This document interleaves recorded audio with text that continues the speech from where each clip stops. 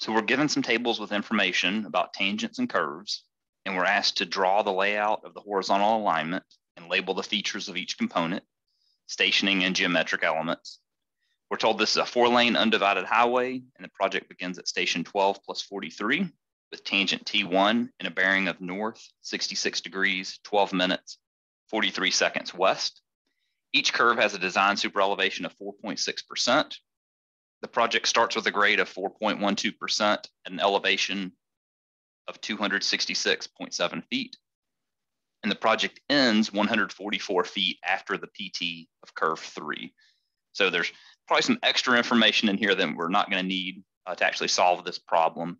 But I'm going to start with a rough drawing of this alignment, and we could tweak it and improve it, but this is just a rough sketch that we're going to get to make sure that we understand the alignment of this. So I'm going to start by adding our first tangent, and we're told that it has a bearing of north. So it started from north, 66 degrees west. So it should be probably something like this. And of course, the lengths aren't going to be to scale. That's something that would be easy to tweak after the fact, but let's just start with the angles in particular. So now I'm going to start with the next line here. And so this is going to be the tangent that comes off of curve 1. So it has a delta of 76 degrees, 17 minutes, 28.1 seconds to the left.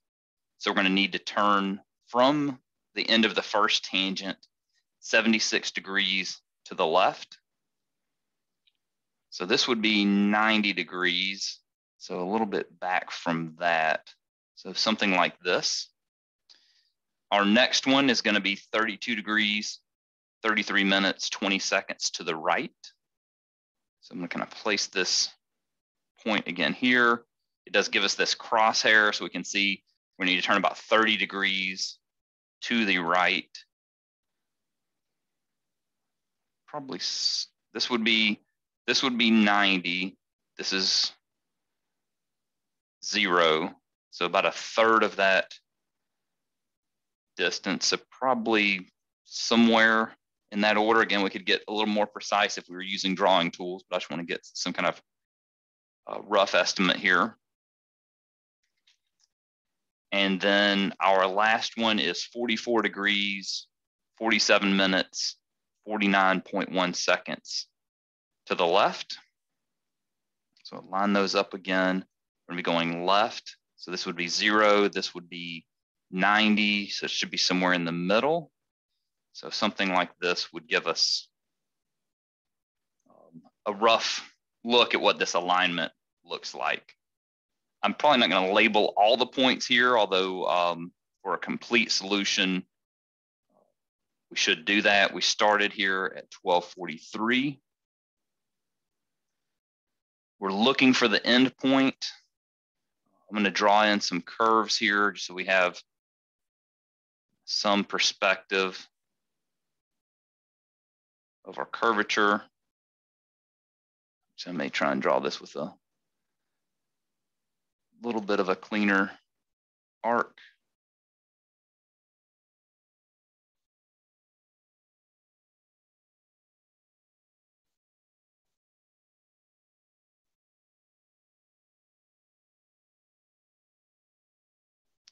It is never quite simple for me drawing in PowerPoint. That one looks decent. You can use the same shape here. And of course, this is not to scale.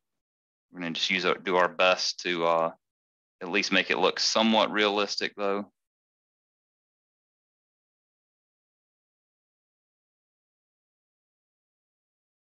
Let me just clean this up a little bit here, and then our third and final curve.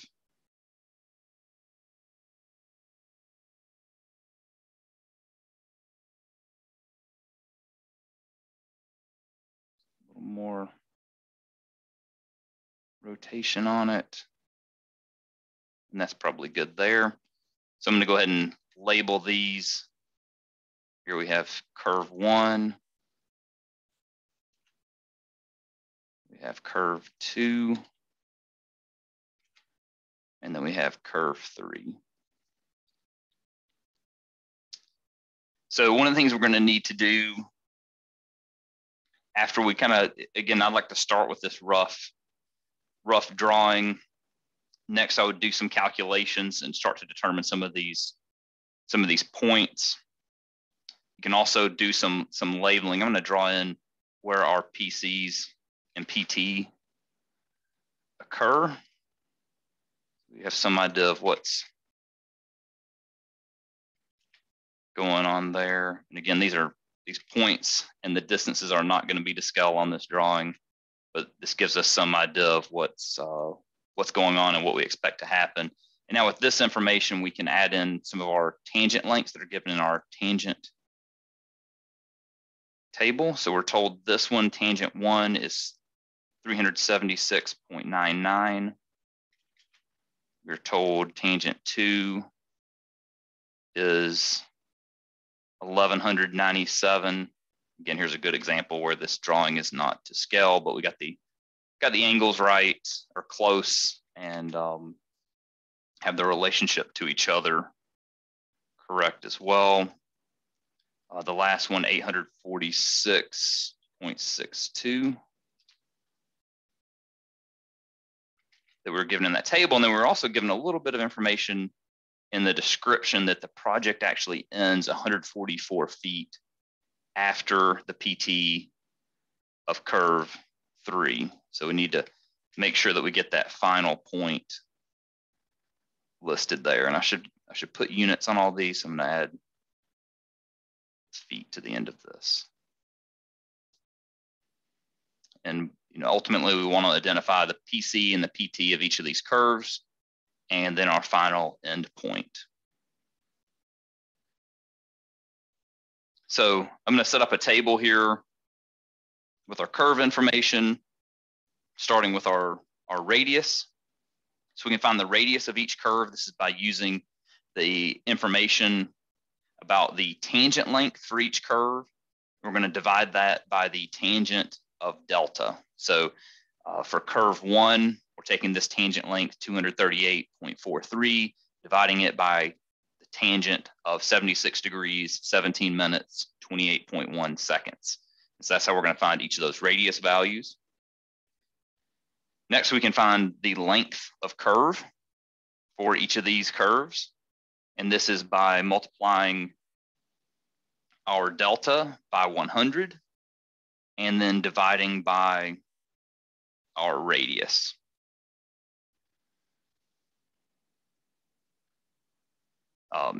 Radius times, actually we need to get this to the degree of curvature. So we're going to use the radius to find the degree of curvature. So the length of this curve, for instance, for this first curve, we'll have 100 times 76 degrees, 17 minutes, 28.1 seconds. And then we're going to divide by the degree of curvature, which we're going to use the radius to determine that degree of curvature. And that's 18,000 over pi times our radius value. So that's how we'll find each of those lengths. And now with this information, we can start finding our key stationing information, the PI by moving along the tangent length, then the PCs and PTs, and finally the end of project. So let's take these lengths and this information from this table and go back to our drawing. And we're going to add in these values here. So for this first one, make this maybe a little bit smaller so we can see more of our values here. So we're told the tangent length for curve 1 is 238.43. And so to get our PI station,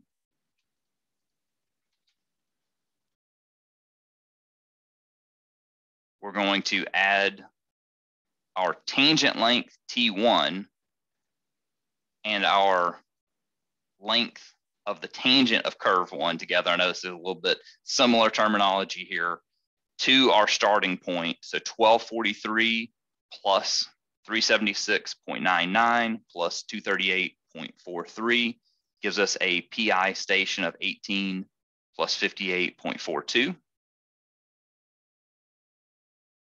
And then we can subtract back off the tangent length for the curve to get our PC of curve 1. And that's going to give us 16 plus 19.99. Now we're going to add the length of curve 1, so L1, and that was, recall back to the table, 404.23, and that will give us a station for the PT of curve 1 of 2024.22. Let me copy this table and bring it up beside our drawing so we can see this a little easier.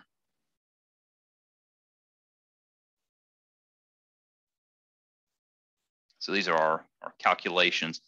At this point, I'm going to delete out these tangent values because it's cluttering up a little bit here. So we've got the PI, PC, and PT of curve 1. We know this distance, I just deleted it, 1197.37. That'll allow us to find the PC of curve 2, and that is the value here, 32. Actually, I'm going to use this to draw. I'm going to draw arrows here now. So our 32 plus 21.59 is there for the PC of curve 2. We can move along the tangent length to find the PI, and that was 283.23. And then finally, the PT of curve 2 is 37 plus 72.73. And the key thing here is we've got to go from the PC, adding our curve length. So it's 32 plus 21.59 plus 551.14 to get to that PT station of 37 plus 72.73. So those are our points for curve 2. Now I'm going to delete these lines so they're not too confusing here. Our next point of interest is the PC for curve 3. So to get the PC of curve 3, we're going to take the PT station of curve 2 and add our given tangent length of 846.62. That will give us station 46 plus 19.35. We can also find the PI station by adding the tangent length of 152.29 feet to our PC station. To find our PT, we need to add the length of curve to our PC. So start with our PC station of 46 plus 19.35, add our length of 288.9, and it'll give us a PT station of 49 plus 08.25. And that's the PT of curve 3. And then again, we were told that the project ends 144 feet after that PT of curve 3. So our final point here is 52.25. And so now we've drawn and laid it out and labeled the features. We didn't fully lay out everything because we're working with a little bit of a tighter space, but if we were doing this on a separate piece of paper, we'd want to label all these, the PCs, PIs, PTs of each of the curves and the stations of those.